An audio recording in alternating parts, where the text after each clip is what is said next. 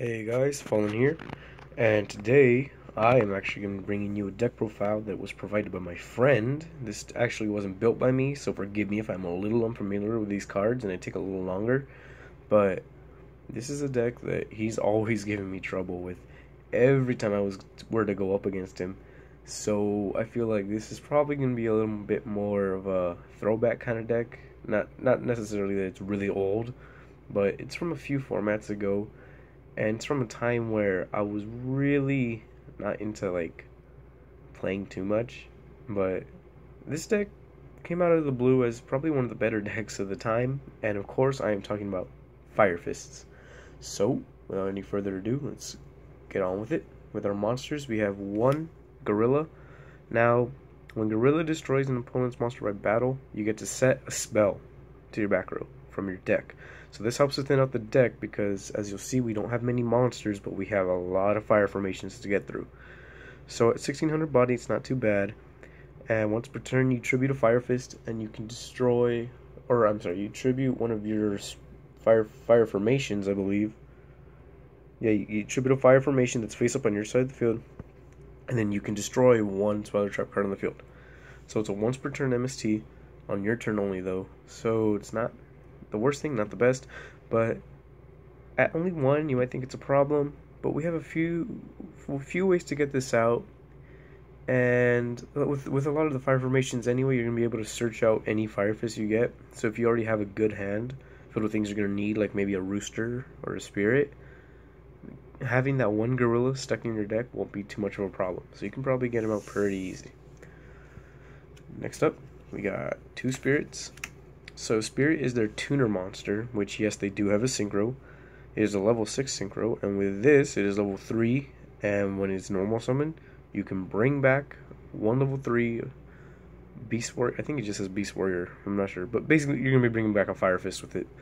So you bring back one level 3 Fire Fist, and its effects are negated, or actually no, its effects are not negated from the graveyard. I'm thinking of Cold Soldier.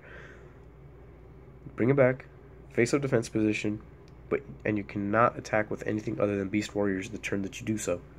So it's not bad because you're going to get off a free synchro, and everything that you run in this deck, other than a few of the extra deck monsters, are Beast Warriors. So you're not even going to have to worry about that condition. Because if you didn't know, Fire Fist kind of got a Six Samurai thing going on where they swarm up the field and then pop your stuff. You're not going to have a good time with that. Alright, next up, of course, we got 3 Brotherhood of the Fire Fist Bear. So you bring him out, what does he do? Once per turn, card inflicts battle damage to your opponent, set 1 fire formation spell card. So a lot of these only let you set the spell cards, not really traps, which is a good thing because the spells are arguably the better ones anyway. So, and once he's done so, you can once per turn pop 1 fire formation Spider Trap face up on your field, pop that, and you get to pop an opponent's monster. So he's monster removal, which isn't bad at all. So always run 3 bear, never run any less. He's essential.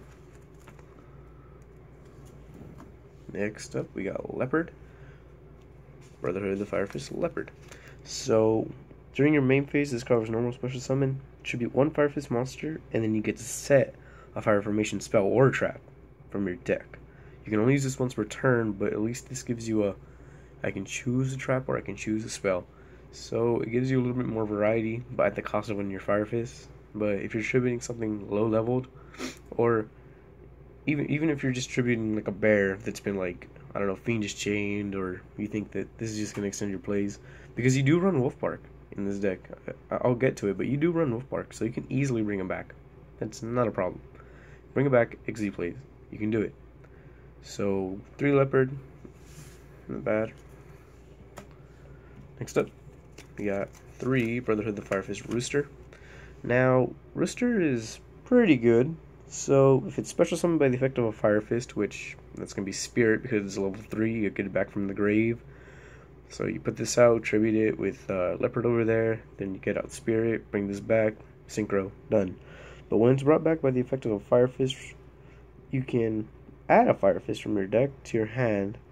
It's only once per turn, but once per turn you can also send a face-up fire formation, spell or trap you control to the grave, and then set another one. So if you got a Tenki out, You already used it, did its thing. Okay, cool. Then you want to get out another Tenki, extend your place. Okay, cool. Or you want to get out a Gyuko or whatever it's called. It'll let you get out your plays, basically. So if something's been negated or you've used it up and you just really needed to keep extending your plays, Rooster allows you to do that pretty easily. Next up, as I said, we got 2 Coach Soldier Wolf Bark. So Wolf Bark lets you bring back specifically a level 4 fire beast warrior type monster from your grave. Bring it back, its effects are negated. So basically, you got your bear out there, or you got your other wolf bark that's down there. You bring it back, you recycle it for an XZ play. That's what it's here for. And as you'll see once we get into the extra deck, everything is either a rank 3 or 4 XZ.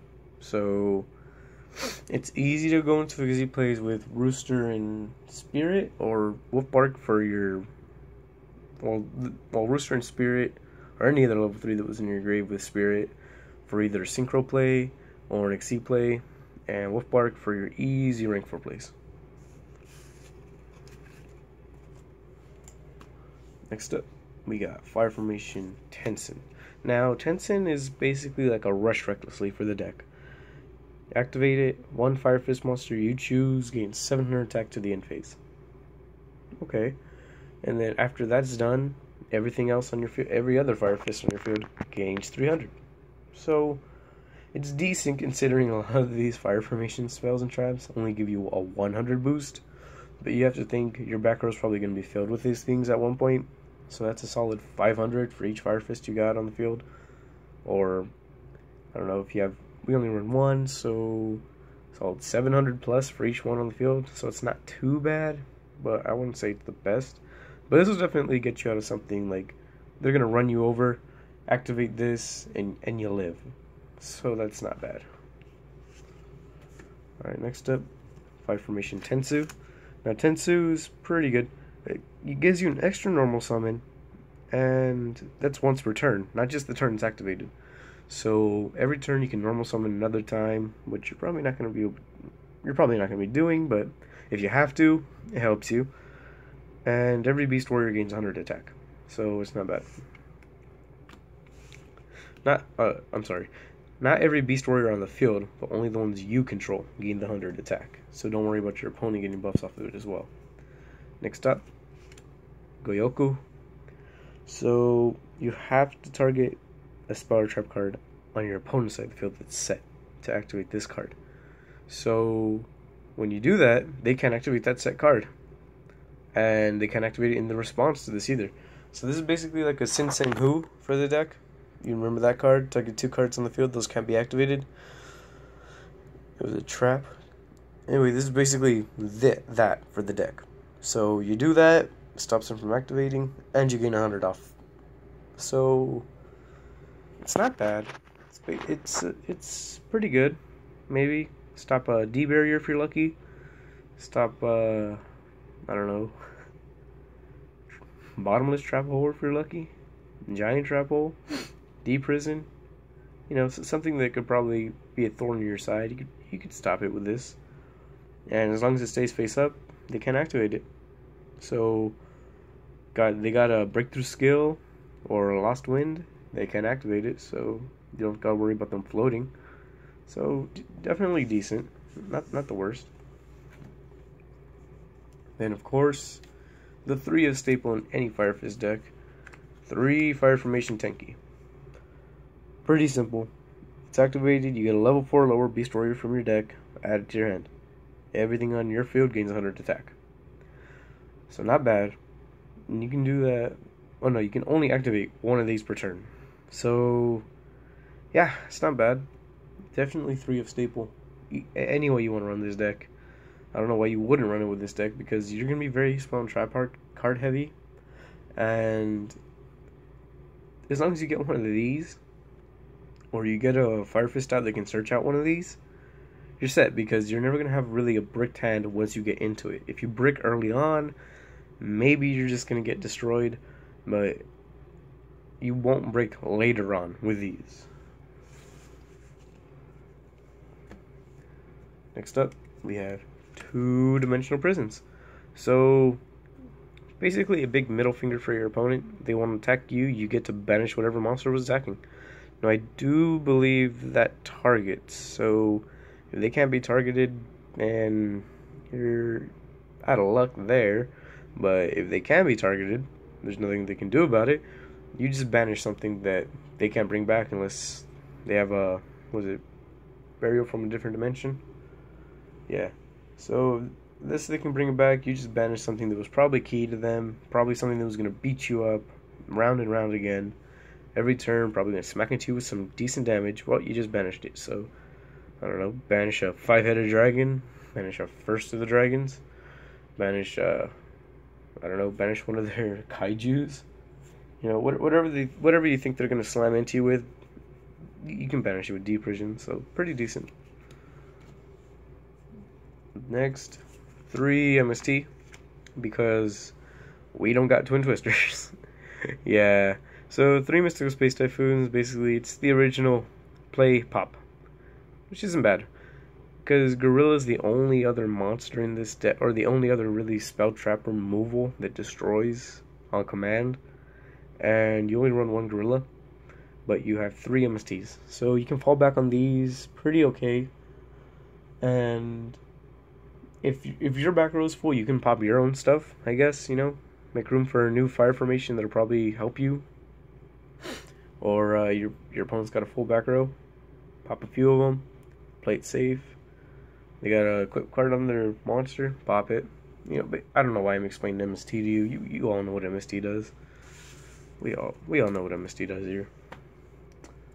Alright, now here's an interesting one. We got 2 wiretaps. Now I'd say, if I were you, run like 7 Tools of Bandit, or, you know, Trap Jammer. You know, so something other than this, because I like to destroy the traps. I don't want them to just be shuffled back into the deck, which is what Wiretap does. Negate the trap card, shuffle it back into the deck. I can understand that's a hindrance. You're going to shuffle it back into the deck. They could probably draw into it again, or they probably will never see the damn thing again. So it could be really good, or it could be really bad. Or, I mean, well, not really bad, I guess, in the sense that it's gone. But it could just do nothing for you, essentially. But, I mean, this does help you get rid of things like Breakthrough Skill or Lost Wind that float in the graveyard. So you can stop those things from floating, which isn't too bad. Or, I mean, I guess Paleozoics are traps. I don't know what the rulings are on this. They activate a Paleozoic, you can shuffle it back into the deck. Whatever that does for you, go ahead.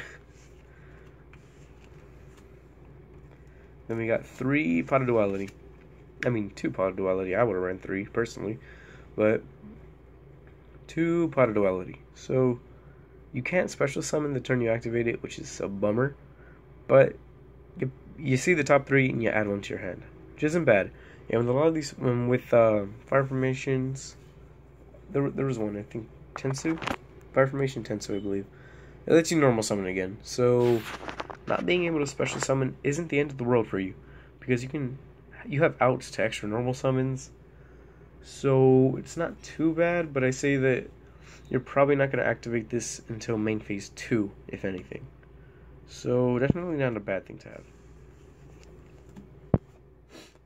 Now here we go. We got 2 Forbidden Lance. So Forbidden Lance, pretty good. One face-up monster loses 800 attack and unaffected by other spells and traps. This definitely combos well with the Fire Formation trap, because that trap gives you 700 attack. So they attack you, hit them with a Forbidden Lance, they lose 800, then you activate your Fire Formation, you gain 700 more, so you're probably going to tower over them at that point. And then if they're getting boosted by, like, I don't know, some stupid equip spell like a Mage Power or Moon Mirror Shield, they're not affected by it anymore. It's equipped to them, but it means nothing. Why? Forbidden Lance. They got a field spell up that's giving them like 300 extra attack. Means nothing. Forbidden Lance. They're not affected by other spells this turn. So that's not bad. Or even trap cards for that matter. So, yeah, this is definitely a pretty good, well, you just ran into me and you hurt yourself. So, not too bad. I like running 2. This seems good. it's definitely come back to bite me in the ass when I replayed against me, so I wouldn't say anything about it yet. 2 is a good number. And here we go with our one-ofs. These are the last spells and traps we have, and he's got one of each. Warning, Dark Hole, Book of Moon, Compulse, Torrential, Soul Charge, and Bottomless. So, start from right to left. Bottomless, they special summon a monster, negate it, destroy it, banish it.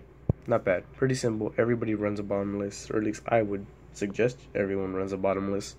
You never know when it comes in handy.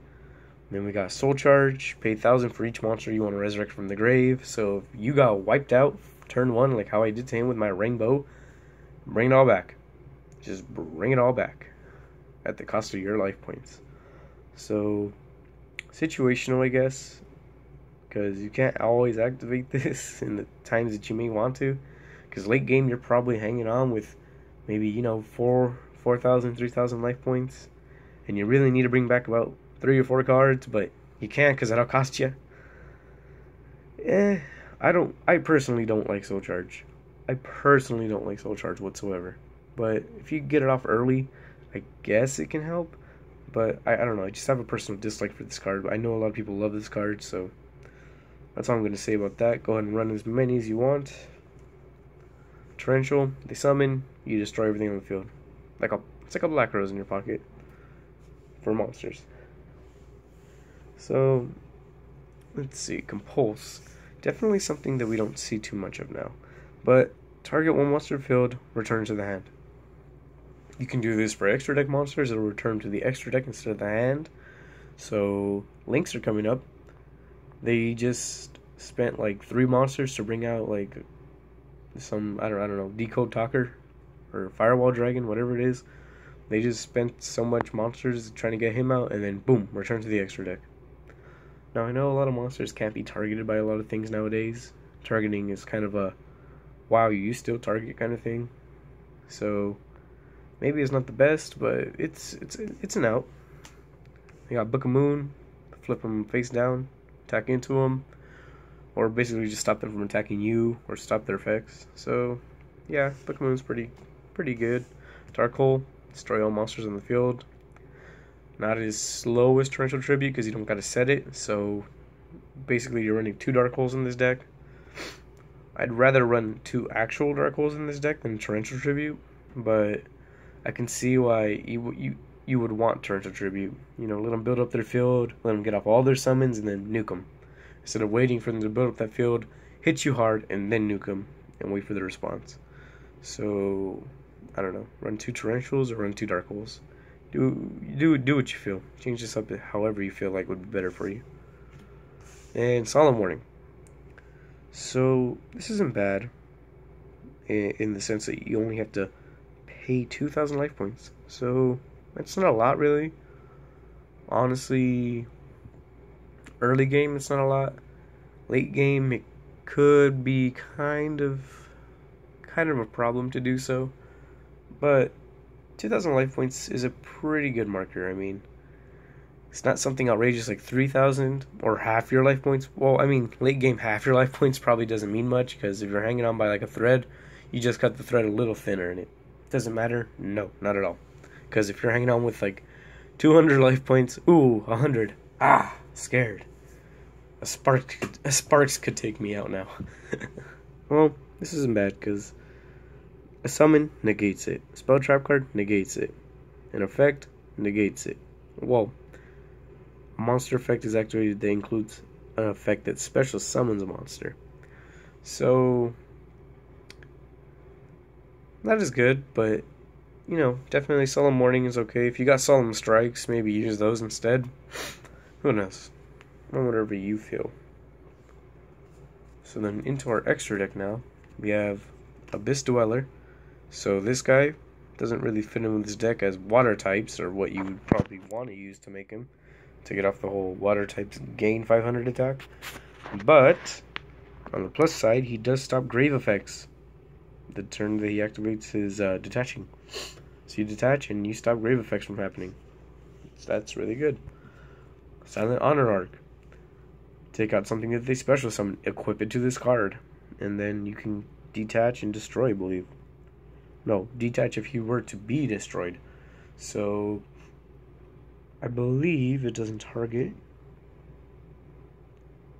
Yeah, it does not target. So, they just special summoned, I don't know. Let's go. I don't know. Vehicroids are getting new support. Let's say they summon their big Power Ranger type Vehicroid out in the field. You take it, you equip it to this card, and then what can they do? Nothing, because they just wasted all their resources trying to make that card, and now you have it, and it gets sent to the grave whenever this thing would be destroyed. So, non-targeting removal. It's great. Got Gaga Cowboy, which is basically 800 burn damage, because I don't ever see anybody really using the attack portion. I really only ever see them using the defense, because his defense is subjectively better than his attack for his level. So, yeah, defense position, detach, and your opponent takes 800. So he's a free Ukazi. Then we got Black Ship of Corn. If you're in a mirror match, a lot of things are probably going to be weaker than 2100 right off the bat anyway. Or if they just got some pieces out there, like, if you disrupt their plays early on, I guess, like in an ABC kind of thing, pop them, destroy them, they take 1,000. So, decent. Gets rid of the smaller puzzle pieces in this thing. My stroke, basically Book of Moon, the monster. So, decent defense, okay attack for level 4, or rank 4. Diamond Dyer, you're one off, you can destroy, sack him, or because you have Beast Warriors on your field, most of the time anyway, sack one of your Beast Warriors. They got like Fiendish Chained, or Shadow Spelled, or some other stupid shit like that. Destroy it, and then destroy a monster on your opponent's side. Decent 2k beater. Leviar, go into it. It's decent, I guess. I don't know how any of your stuff would get banished. I guess if your opponent also runs a Deep Prison or Bottomless Trap Hole, something that would banish, Chaos Sorcerer, something like that. They banish something key to you, bring it back with Leviar. Not bad. Alucard, basically, he sets things face down, I believe. Let's see, does he do that, or... Oh, no, I'm sorry, that was my stroke. Alucard. Detach to destroy one set card on the opponent's side of the field. It does not specify between spells, traps, or monsters, so you have your choice of destroying anything set on your opponent's field. Definitely not bad, and if you get into a situation where they're going to run over something you need on the field, you Book a Moon it, and they can't attack it. They can only attack Alucard, so... decent enough, I guess? I don't know. Then we got Castell. Definitely a staple. Attach 2, return something to the deck. Easy, non-targeting, removal. Done. And of course, we have our Fire Fist. Brother of Fire Fist, Lion Emperor. Detach an XZ material. Target a fire monster in your graveyard, add it to your hand, but you cannot summon it or any monsters with the same name this turn. So he brings back your combo pieces. Basically, Lion Recycler. Brings back your combo pieces, but you can't use them for the full turn. So he's got like a whole Sangan thing going on right now, which I don't like. But 2200 for rank 3, that's not bad. Then we got Cardinal, probably one of the better outs. Rank 4, 1800 attack, 2200 defense. That's decent.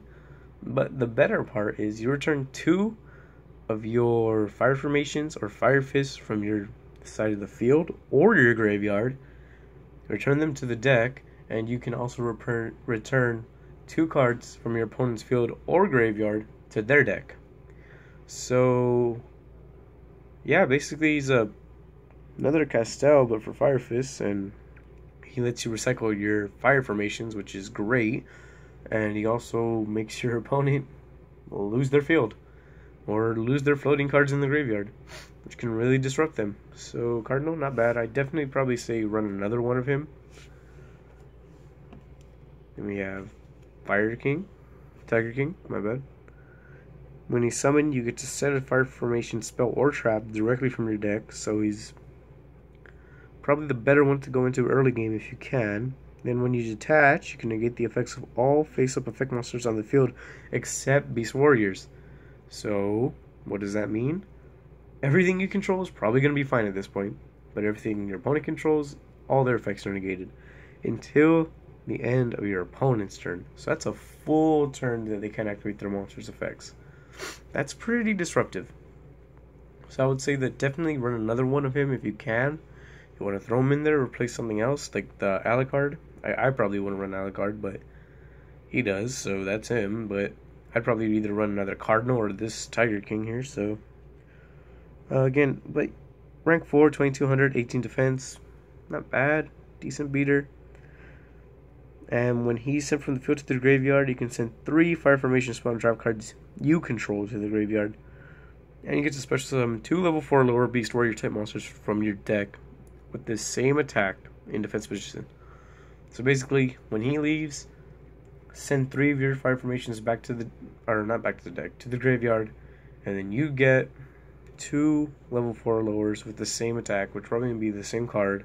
So you can get 2 bears back out, start popping monsters or something, but ultimately you're going to be able to get back into another rank 4. So he sets you up for more rank 4 plays, which isn't too bad. Here we got Ragnazero, which is destruction and draw power in the same card. So 2 level 4 monsters, generic enough, and you can just detach to destroy 1 monster on the field whose attack is different from its original attack. So they got a field spell going. Anything affected by that field spell is a target for this thing. They got something with an equip spell on it, it's a target for this thing. And when it gets destroyed, you get to draw a card. So you pop their monster, and then you go +1 with the card, which is very decent. 2400 body, really good for rank 4. So yeah, definitely, probably run him. Probably run 2. And then for your synchros, you only run 2, but, well, he only runs 2. And these are your Brotherhood of the Fire Fist Horse Prince. So bring back or normal summon your spirit, bring back a rooster, and then you go into Horse Spirit here, or Horse Prince here. And when he's synchro summon, you can special summon 1 level 3 or lower fire monster from your deck. And after you synchro summon him, you can't special summon level 5 or higher monsters, which isn't a problem because you don't run any level 5s at all in this deck. These are your only synchros. I mean, you could add more synchros in. I mean, you can swarm the field pretty easily. So you bring out a Wolf Bark, bring out your level 4, then use the extra normal summon from your Tensu, bring out Spirit. Spirit brings out another thing, or another another level 3 from the grave, and you can have a field presence and go into like something stupid like a Star Eater, which isn't too bad. I mean, it doesn't get a lot of the Beast Warrior buffs, but you can definitely keep synchroing with it, which isn't a problem. So Horse Prince, decent enough at a synchro, 2200, which I see is a trend with these Fire Fist extra attack monsters. 2200 seems to be a staple attack form, which I don't like. I feel like they should have been a little stronger, considering a lot of these Fire Fist monsters are relatively weak. Well, with all that being said, though, I'd like to say thank you for watching. Leave a comment down below on what you think, and subscribe if you're interested for more of these. I'm going to try to be doing openings. These deck